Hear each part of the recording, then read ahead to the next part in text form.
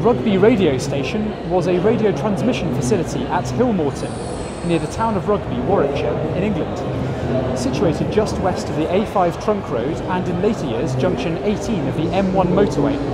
Its large, very low frequency, or VLF transmitter, came into service on the 1st of January 1926 and was originally used to transmit telegraph messages to the Commonwealth as part of the Imperial wireless chain. After the 1950s, this transmitter,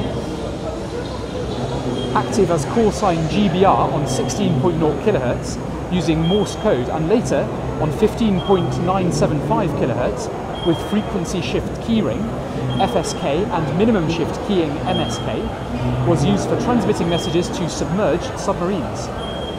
Criggion radio station acted as a reserve.